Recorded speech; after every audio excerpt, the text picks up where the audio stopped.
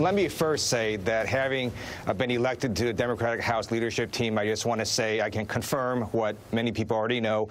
Nancy Pelosi is a badass. Donald Trump will finally deliver his State of the Union address this Tuesday after Speaker Nancy Pelosi refused to let him set foot in her House chamber during the government shutdown. According to the White House, Trump will call on Congress to, quote, bridge old divisions and heal old wounds, while simultaneously repeating his demand for a border wall, all while standing in front of the lady who took him to Constitution School. Jason Johnson and EJ Dionne are back with me, and joining me now, Nayyera, former White House senior advisor. Nayyera, I'm going to start with you, and let me play Nancy Pelosi. This was back on January 17th, and this is her talking about postponing the State of the Union during the shutdown. The State of the Union is not a sacred date. It's not constitutionally required. It's not any president's birthday. It's not anything. It is a date that we agreed to. It could have been the week later, and it could be the week later if government is open. So it isn't as if that date is sacred for any reason. She said it's not his birthday. I don't have to, like, buy him a cake or anything. He can have it in writing. Like, literally, Donald Trump was told, no cake for you. No cake. No cake. So what is it going to be like optically, just to have that lady behind him on one side and the very adoring Mike Pence, who I'm sure will be, you know, being very sort of breathlessly adoring of him, on the other side of him? What is that bookend going to be like? Pelosi, don't play. No. No. So she's going to have that look on her face of somewhat disdain and that maternal chagrin of, I'm going to have to correct you again, toddler, when you get out of control. Which is, I think, part of what scares Donald Trump about her, is that she really is a symbol of female power and feminine power, what that means. So the idea that Donald Trump's going to be up there trying to heal old wounds and divisions, it's not going to be the ones that are in the country right now. He's not going to be trying to appeal to the party that just took over Congress. He's going to be trying to heal the divisions in the conservative party and justify to the Mitch McConnells of the world, who have not disavowed him, who have not left the GOP, that he has delivered for them. He's delivered for them on judges, on the Supreme Court and the federal benches. He's going to try to deliver on abortion rights, and he's delivered on the tax cut. So he's going to use this as a bit of a victory lap to try to bring some of those people back into the fold to make up for the fact that he has been racist, he has been sexist, he has been subservient to the Russians, dangerous for national security, and try to heal the divisions in the Republican Party, with Pelosi sitting behind him, is effectively showing that the country's headed in a different direction. Yeah, but, you know, EJ, he's delivered for Republicans on the things they already wanted, right? I mean, the thing that he can't get is the thing he wants, which is the wall, which they don't seem to care about at all. But yet, Donald Trump, it's going to be interesting to see how he plays it, because up to now, he's been blaming his inability to get his money for the wall that was supposed to come from Mexico on Nancy Pelosi. Take a listen. I think Nancy Pelosi is doing a terrible disservice to the people of our country. But you're still going to have to deal with her, though. No, she can keep playing her games, but we will win because we have a much better issue.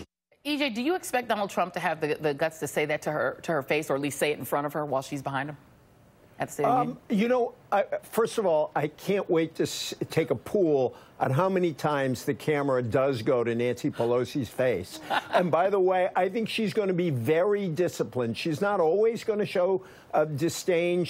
I think she's going to calibrate this carefully. Secondly, I think that there's a contradiction that lies at the heart of what the Trump White House is putting out, that he wants to be bipartisan, that this is the guy who said what he just said there about Nancy Pelosi. This is the guy who says outrageous things about the wall and what Democrats are doing.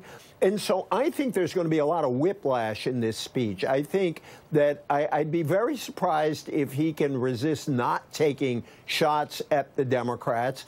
And yet, if he doesn't, if he tries to be unifying, it flies in the face of virtually everything he's done, because Donald Trump's political project depends upon dividing the country, particularly on issues like immigration and race.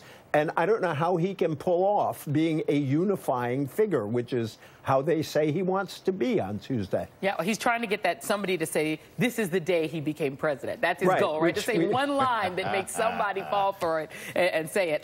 You know, you covered the Stacey Abrams campaign pretty extensively, Jason, so I want to get your response to the fact that she was chosen to give the response. Let me just read you a quick bit from an Atlantic article on why. Quote, and it says, and this is and it's from Wednesday. The real function of these televised speeches sandwiched between hours of nitpicking commentary is to signal that a party has identified its chosen speaker as a rising star. Abrams, who narrowly lost the Georgia governor's race to Republican Brian Kemp in November, has perhaps become more prominent and integral to the party since her defeat. The speech will likely function less as an acknowledgement of her potential and more of a genuine rebuttal to Donald Trump. Your thoughts?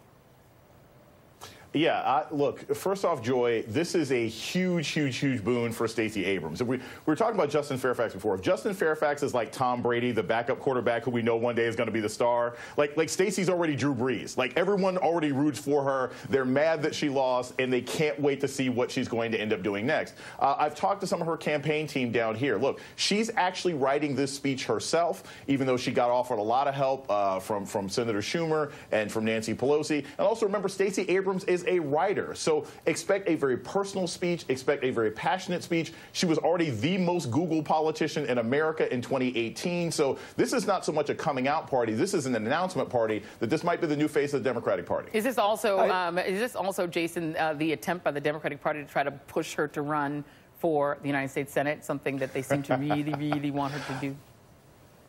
That seems to be something that people are discussing down here. There's no definitive answer one way or another, but I suspect if you get the opportunity to be the rebuttal to Donald Trump and be the face of the Democratic Party, there's a very good chance that, yes, there are people who think that Stacey Abrams has a political future that may lead her to run in 2020.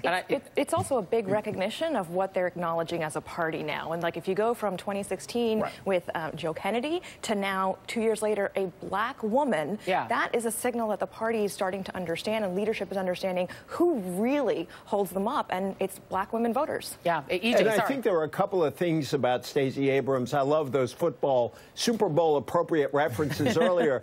But there are two things, I think, in addition, that are important about Stacey Abrams. One is she describes herself as both a progressive and a pragmatist. Those are now said to be on opposite sides of the Democratic Party, and she very consciously brings those together. Right. Secondly, she is an optimist, and a lot of her talk is about hope.